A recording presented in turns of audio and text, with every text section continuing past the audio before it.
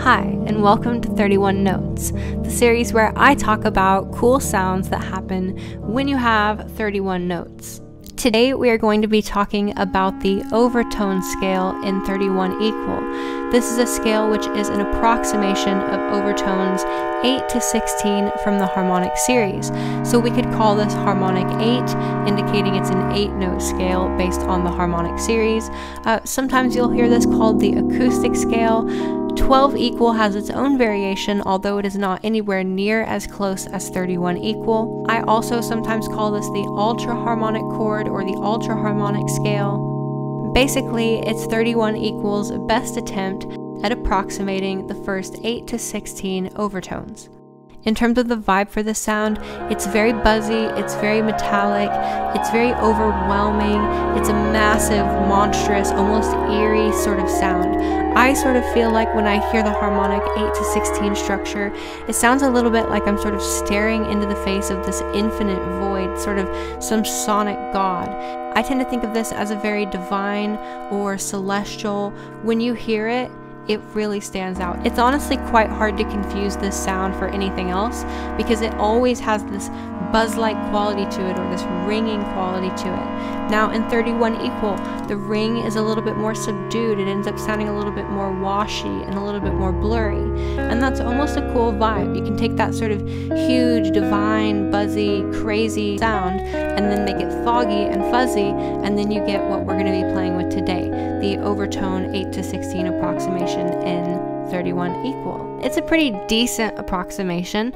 If we start to stack it up, we get a root, we get 2, major third, super fourth, perfect fifth, the neutral 6, the harmonic 7, the major 7, which is kind of a unique note here, so we're going to put a little sort of dotted line below this one.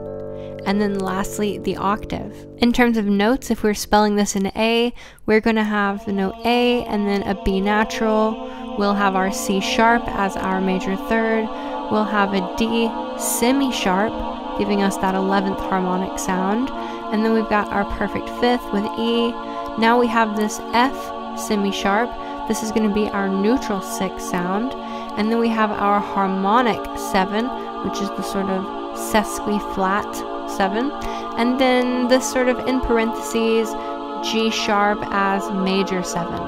Now each of these notes approximate some various harmonic. So the second harmonic is approximated by the octave, the third harmonic is approximated by our perfect fifth, the fifth harmonic is approximated by our major third, the seventh harmonic is our harmonic 7th sound, we've got our added 9th, our harmonic 11, really important super fourth, the harmonic 13, which is like a neutral 13, and then this sort of really high major 7 sound. The step pattern for this scale is really interesting because it is spacing around a harmonic approximation. The step sizes get incrementally smaller. So we start out with step sizes of 5, and then step sizes of 4, and then step sizes of 3 to close out the octave.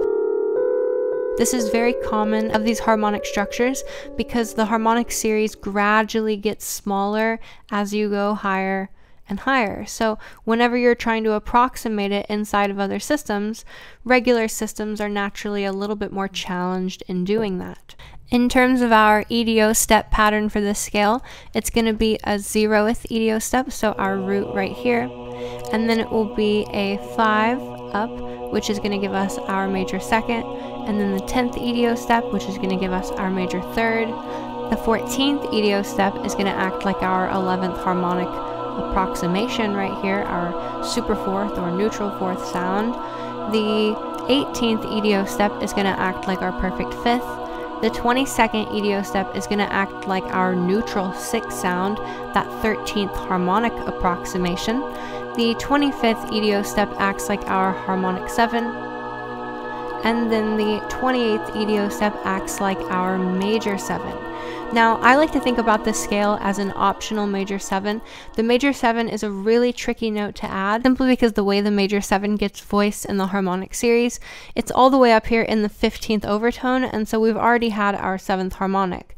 There is a natural clash between the harmonic 7th and the major 7, so if you do want to voice all 8 notes of this scale, make sure that you pay special attention in how you treat the harmonic 7 against the major 7. Typically, you'll want to put the harmonic 7 2 octaves lower than the major 7, or you can space it so the harmonic 7 acts more like an augmented 6, and then you can have like a major 7 with a falling augmented 6, an octave or 2 up. But in general, if you're using this scale, probably use a 7-note variation where you're pivoting between using the harmonic 7 or the major 7. When you try to fit both of them in, it kind of gets a little cacophonous unless you really space it carefully. In terms of associated chords with the structure, you can play this over basic major chords, which creates a really interesting voicing for regular major sounds. You can also just write harm or harmonic, and that can imply the first 8 to 16 overtones of the sound.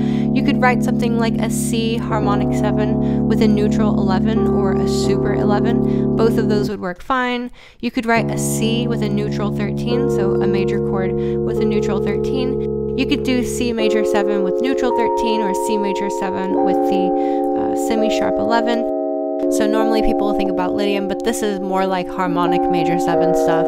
And then we've got like a C sus with a semi-sharp 4. So the normal sort of sus 4 quality, but instead of perfect fourth, you have that harmonic 11. And then something like an add 2 with a semi-sharp 4 and a neutral 13. There are all sorts of variations, and there are a lot of different modal rotations that you can do for this.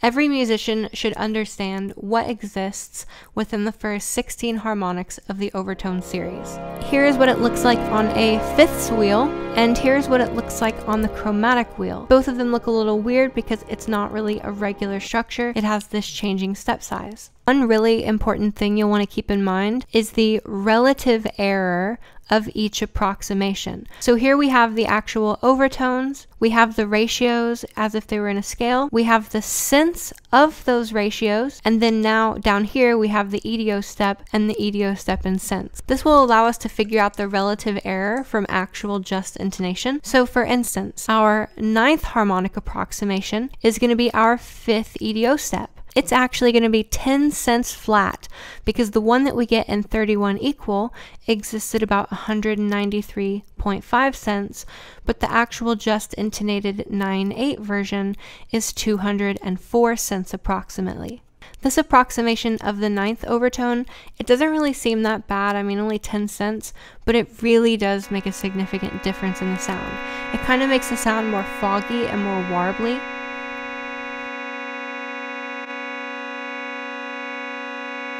If we look at the 5th harmonic or the 10th overtone approximation here, we see that it's only off by about a cent.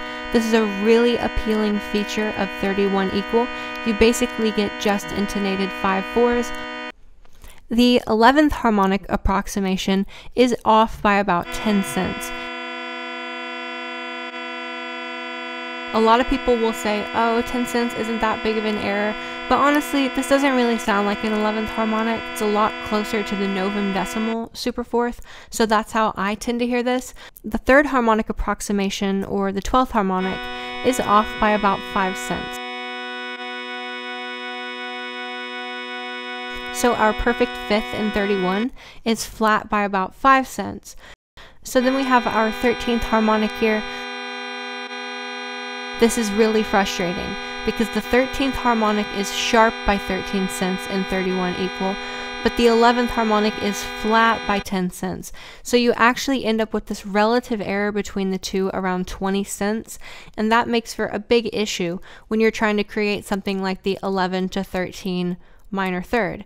The 11 to 13 minor third is about 289 cents, and we can see in 31 equal, yeah, we definitely don't have that, right? We actually have something at 270 cents right here, and something at 309. So we really miss that almost entirely. And it really reflects in the relationship between its 11th harmonic approximation and the 13th harmonic approximation. One of the huge benefits of 31 equal is this 7th harmonic approximation, or in this case, the 14th harmonic, or the 7th harmonic. This is only off by a cent. It is so close, so accurate. This works amazingly for that 7th harmonic sound. And then lastly, approximated by this 8-note scale, the 15th harmonic. The 15th harmonic is like the relaxed major 7 in the harmonic series. It's basically 10/88 cents. It's the 15/8 ratio. And in 31 equal, we're about 5 cents flat on this.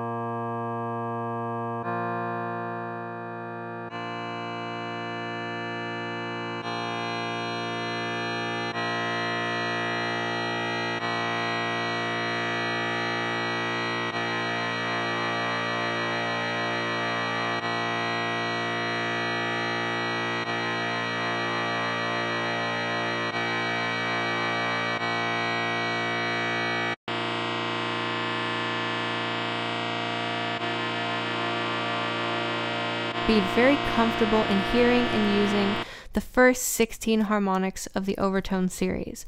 These form a lot of the key relationships that underlie general music as a whole, and it also contains some of the most novel interval regions, like the 11th harmonic interval spectrum area, or the 13th harmonic interval spectrum area, or the 29th. The 29th harmonic sounds incredible, and enriching our ears to these sounds can be really useful.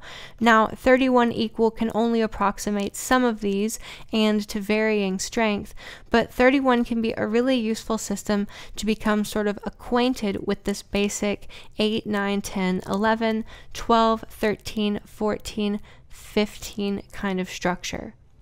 Down here we also have 31 equals relative error and approximation of harmonics 16 to 32, the odd harmonics.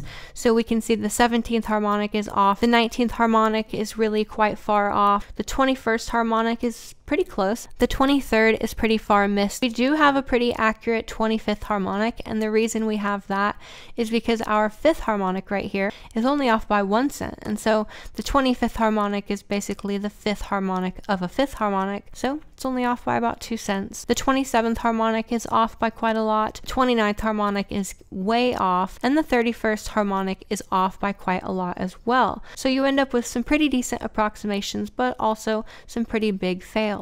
Here are some useful core voicings that you'll probably want to know. So this is a simple root, octave, 5th, major 3rd. There's our harmonic 7 right there. Here's our 9th. Here is our harmonic 11 sound, or the super 11th sound. Here is our neutral 13 sound, or neutral 6 sound. And then we have our major 7 up here on top. In this voicing, we have the harmonic 11 on the bottom next to the perfect 5th. That creates a really nice crunch. And then we've got our harmonic 7 and a root. This is a pretty buzzy chord. It's a pretty simple, small voicing. Here we have a harmonic 7, then a root, kind of that similar voicing we had over here. And now we have the major 3rd, and then the harmonic 11. So similar to the previous voicing, it's kind of a compact, buzzy little harmonic timbre. In this voicing, we take the 11th harmonic approximation, put it right next to the 3rd harmonic approximation, and right next to the 13th harmonic approximation. This gives you a really cool, cloudy, mixed interval chord. Here's a simple voicing where you have a simple root, 5, like a power chord, and then the harmonic 7. And then our major 10th, or the major 3rd of our sound. And then you have a major 7, and this is cool because you've got this perfect 5th here, but it's over that harmonic 7. So you're going to get this interesting clashing quality from the harmonic 7 to the major 7 sound, and then you can stack that 11th harmonic on top, forming that sort of super 11 or neutral 11 sound. This one we have quite a widespread voicing. We've got a root, a 5th, we've got a major 3rd here, now we've got a 9th up here, really widespread voicing, a harmonic 13, and then you can top this off with whatever else you want. This voicing here is actually like a major 7 chord, so it's a major 7 chord voiced with the 5th, the major 7, the root, and the 3rd, but then we have this really nice harmonic 11 or super 11 or neutral 11 type sound on top. This is really special. We basically never hear these in 12 equal, so it's a really useful sound to put in your pocket. And then this is just a basic major 7 with a neutral 13 chord, so we've got a root, 5, 3, 7, 3 again, just so I got this cool like octave major 7 thing, and then a neutral 13 on top.